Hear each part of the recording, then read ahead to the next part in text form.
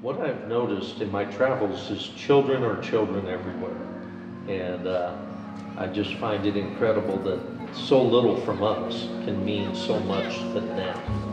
And like you said, Ryan, it makes me appreciate how lucky I am. I mean, for a few dollars, what a feeling. What an incredible feeling of joy it gave me to watch those kids. And how much fun. Simple thing like, and I don't know who it was, had the balloons.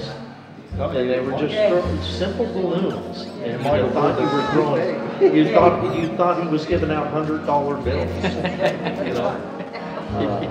So, without a doubt, the highlight, one of the highlights of the trip, if not the highlight.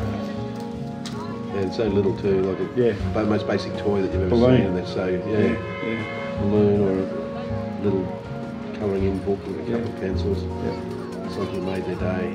Hacky sack type ball to kick around. I'm just loving it.